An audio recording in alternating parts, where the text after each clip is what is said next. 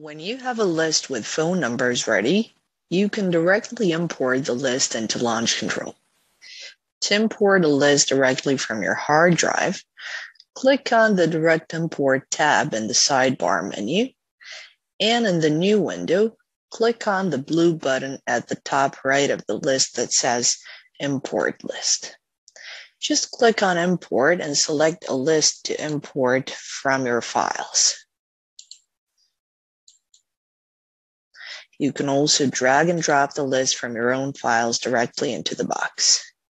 Keep in mind that the maximum number of phone numbers you can have per contact is 3. A good idea is to download a sample file to import. This way you'll know how to avoid any mapping issues when importing. Next, you'll need to map your fields. Each drop-down menu contains all the headers from your data sheet. Match each selection to its respective field. When you're finished, click Import, and that's it. Just give it a few moments to process the import and refrain from switching to a different page or refreshing the current page until the import process is complete. Your new list will appear in the list overview.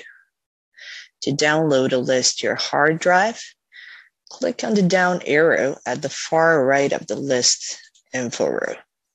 You can download the original list, phone numbers only, or all data.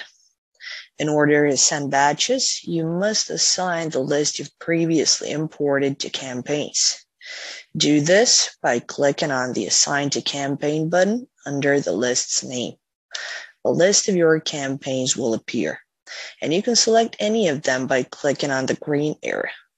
The window will automatically refresh, and under the list name, you'll see the name of the campaign it was assigned to. To cancel the operation, scroll up and click Cancel. Each list can be assigned to one campaign only.